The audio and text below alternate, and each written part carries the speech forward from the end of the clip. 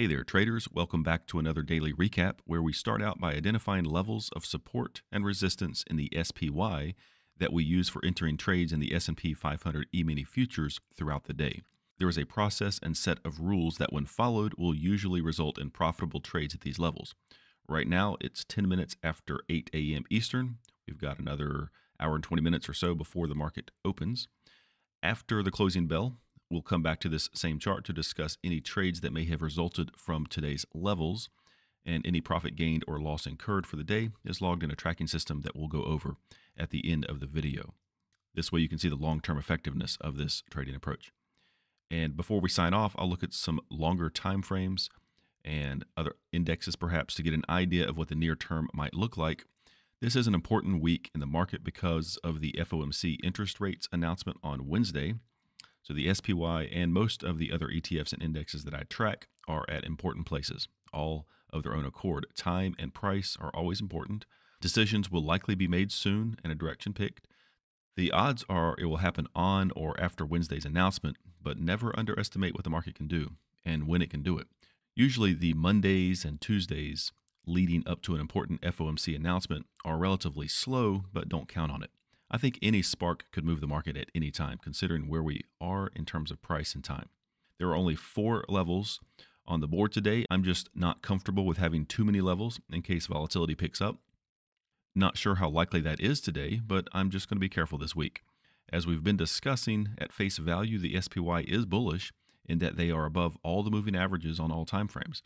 That doesn't mean they're going to go up forever, though. They've got resistance to get through before they're up at the former all-time highs from mid-July, I believe. And here we are in mid-September, back at that same area on a week that a ton of investors have been waiting for. Probably a good idea to buckle up. The market could get crazy pretty soon. They're teetering right now. We'll be back after the closing bell to analyze any trades that may have been produced by these 4 levels today. Catch you on the other side. Well, we made it to the end of the day. Market closed 3.5 hours ago, and no real fireworks to speak of. They did hang around this one level. Two trades were possible. I took one trade, and so how would you have done it? So 562 even would be this level with a 5-cent buffer applied to it. Price was coming back up into it the second time. Now, they hit it early on, and you're welcome to take the trade right after the market opens. I'd like to give the market about 15 minutes to settle in, so that's 9:45. In the Eastern time zone, they're coming up. So I went short. Well, I didn't go short here. I went short a little higher. You'll see this. But talking about just playing by the rules, you would have gone short here, given this a little bit of time to develop. They came down and gave you the base hit, and they came down even farther later. But that's just, I want to take one short trade at the level. Now, if they get above the level, which they did here, if enough time passes, and they just barely did within a few minutes, then you're welcome to take this for a recycle trade, and this would be the second trade. I didn't take this one. I was in a meeting for the rest of the afternoon, but long trade here, and here's your bounce. It's 4 points for a recycle trade. I'm not going to trust it again, although they did bounce several times. And I want to point something out when we look at maybe the daily chart of where they got to and kind of they pulled away. The high of Friday, last Friday, the 13th, was, I think, right here, 563.03. They got right above that and pulled back away. So interesting they didn't close above the high of Friday. They're still kind of teetering a little bit, and volume definitely dried up, and they were pretty low during the middle of the day. Not much more to say about that. Here is the trade I took. So you notice at this point it's 9:54. So the 15 minutes had passed, and I would have taken the short trade here, but I just kind of got set up, kind of pulled in a few things. So in the morning, so it really wasn't in my computer until right here. So anyway, set it up.